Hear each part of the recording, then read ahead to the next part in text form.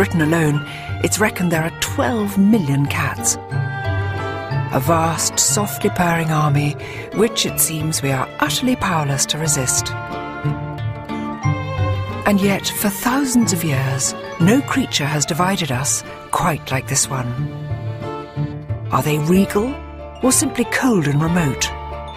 Devoted pets, or as irrepressibly wild as their big cousins? How am I to capture the essence of this puzzling creature, one that so many adore and so many others find deeply unsettling? To do that, I'm turning cat detective, unravelling this feline enigma everywhere, from the magical tombs of ancient Egypt. How brilliant, it's all done by reflection. To a bizarre medieval cat festival in Belgium. From the cats who formed a Chicago rock band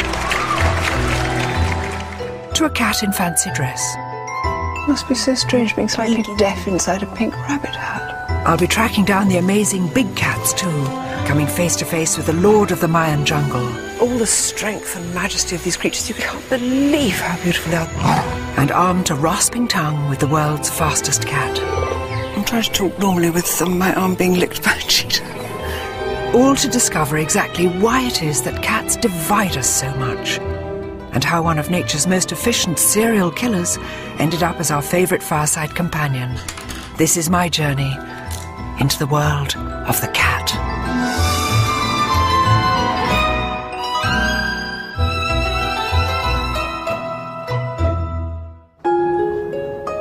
My journey begins here, at home, and it begins with a confession. We don't have a cat. Well, not anymore. For 18 years we had a gorgeous cat called the Bee. When he died, I missed him more than I could ever have imagined. I still think about him every day. We even gave him a little gravestone. People say that you choose a dog, but the cat chooses you. And people say that cats are aloof. Well, I don't know about that. All I know is that the Bee, our beloved cat, was much more than a pet. He was a friend. We loved him dearly. And, you know, I think he loved us dearly too. And yet, I wonder if I ever really knew the Bee, any more than I know the neighbourhood cats that now wander through our garden. Unlike dogs, so much of what cats do is secret and nocturnal, mysterious. It helps to explain why some people find them so disturbing, and why so many others find cats irresistible. But where does this deep divide spring from? First stop on my journey, a cat show in Milton Keynes, to find the true aficionados, the ones whose absolute faith in cats is beyond doubt. In the West, cat shows like this are the ultimate expression of our modern obsession with cats. Hello, darling. Yes, sweet one. And you can see why. Was there ever an animal quite as beguiling as the cat? Another Bengal female. Or as adorable as a kitten? Called what? Scylla. Scylla. Scylla Black. I didn't think of that. Beautiful blue eyes and a slightly Barbara Streisand look. I think it's absolutely fantastic. Over the years, we've engineered around 100 breeds of cat.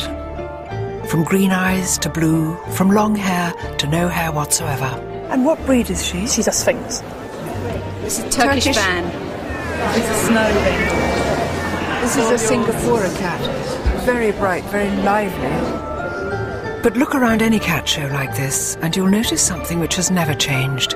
It's women, not men, who are least able to resist the lure of the cat. Hard to believe that a few hundred years ago, many of these women, including me, might have been burned at the stake, along with their cats. Because the terrible truth is, despite thousands of years of our deepest devotion to cats, there's a very dark side to our feline obsession. Thankfully, we don't torture witches and their cats anymore. But once every 3 years in Belgium, people gather to remember a time when we did.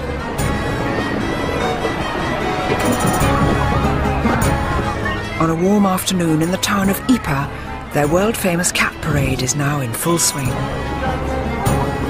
It's all a bit surreal, yet so far at least, it seems pretty harmless. I can't resist joining in the fun. But courtesy of the town jester, the festival culminates in a rather shocking ritual.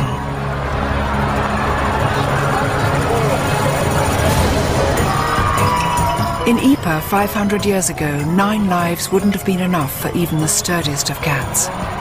Europe had gone witch mad, and here in Belgium they took to slinging live witches' cats off the tops of high buildings. In fact, it wasn't until 1817 that this barbaric ritual was stopped. It's an unlikely thing to commemorate, but thankfully today the cats here are merely toys. It's so strange because even though this is a sort of carnival day and everybody's having such fun and they're only toy cats, a knife of fear and pain goes through me. Just to think that a short time ago they were throwing real live cats out of here simply because of the superstition that cats contained evil spirits. And it wasn't just the Belgians. In the Middle Ages, it was believed that Satan often took the form of a cat.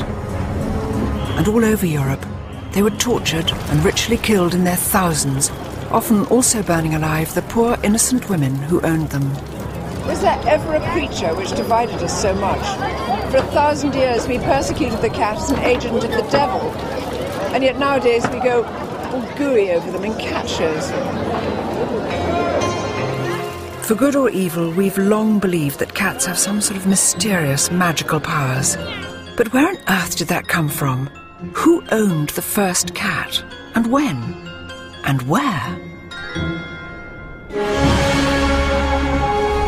Egypt, the land of the pharaohs.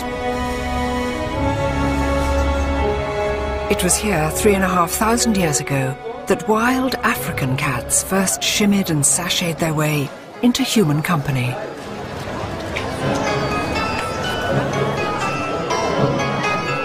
And even today there are few cities on the planet quite as comfortable with its cats as Cairo. They're everywhere, literally crawling out of every nook and cranny.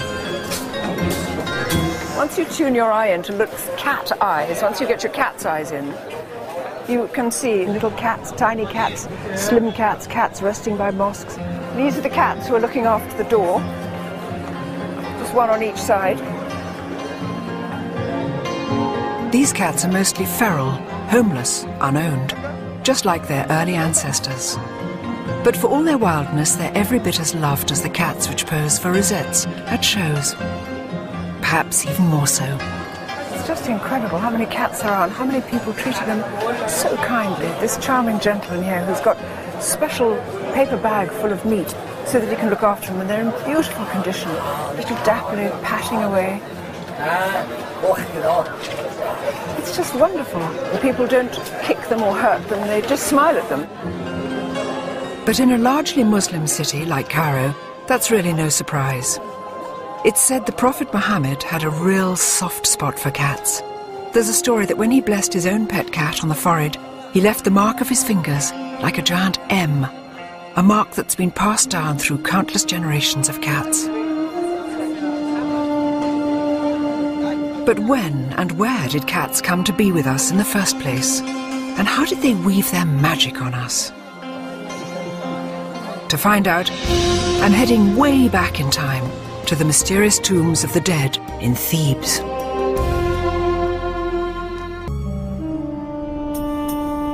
Before they came to live with us, cats foraged for their living in the blistering heat of the Sahara Desert. Hardly surprising then that the rise of human civilization by the Nile seemed like easier pickings. But the early Egyptian farmers got something out of it too. Grain silos attracted vermin. The vermin attracted hungry African wild cats.